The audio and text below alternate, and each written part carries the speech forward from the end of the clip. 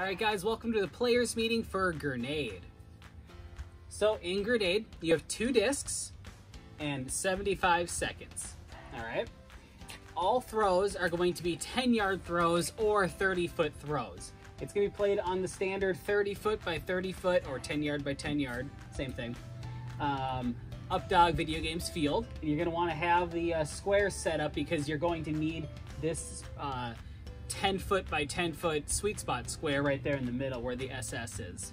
Okay, so all throw attempts are going to come from behind a throwing line.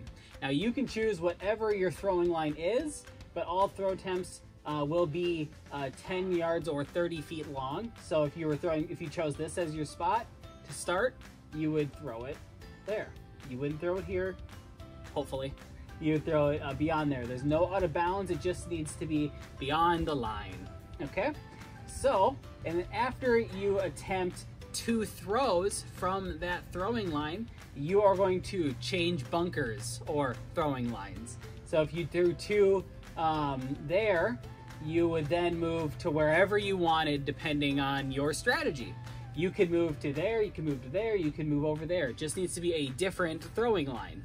Okay, and that's going to go on through the whole game. After you attempt 2 throws from a throwing line, you move to a different throwing line from the one you were just at, but it can be any one of them. So you can use the same 2 throwing lines the whole game. You could use all 4. You can do whatever you want. You just need to move after 2 throw attempts. Now, where it gets really interesting is you can use just one of the discs, or you could use both discs. If you use just one disc for your throw attempts, so you make a throw here, that's a 2-point throw attempt. Now your second throw attempt, if you did it with that same disc, you had your dog bring it back, or you ran out and grabbed it from your dog, went back to line, threw again, you know, whatever you wanted to do, that would be another 2-point attempt. So it would be a total for 4 points total. If you use both discs, your first throw attempt would be worth a 2-point catch. And then if you used the second disc there and threw it again, that would be a 1-point attempt. So it'd be a total for 3 points at that throwing line. So it's up to you and your strategy, and your dog doesn't need to bring any of these discs behind the throwing line. So you could do like a double throw out there, like a little mini zigzag thingy, or you could have your dog bring it back for more points. It's up to you on your strategy and what you want to do.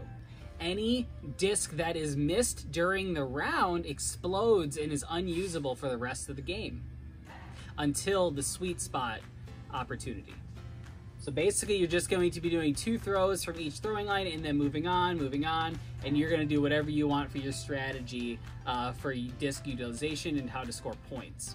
And then at the end of the game, how you're going to want to end your round is doing the sweet spot opportunity. Do you need to do the sweet spot? No, you don't. But if you do, it's definitely worth your while.